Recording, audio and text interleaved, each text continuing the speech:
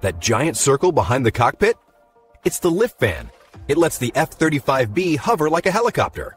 The engine up front spins this fan through a clutch and gearbox.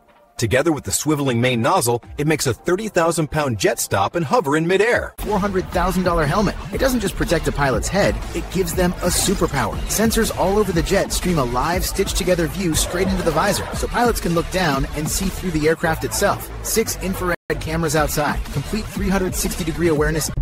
At long range, you don't hear it. You don't see it. And by the time you detect it, it already detected you. Why the F-35 doesn't need to dogfight.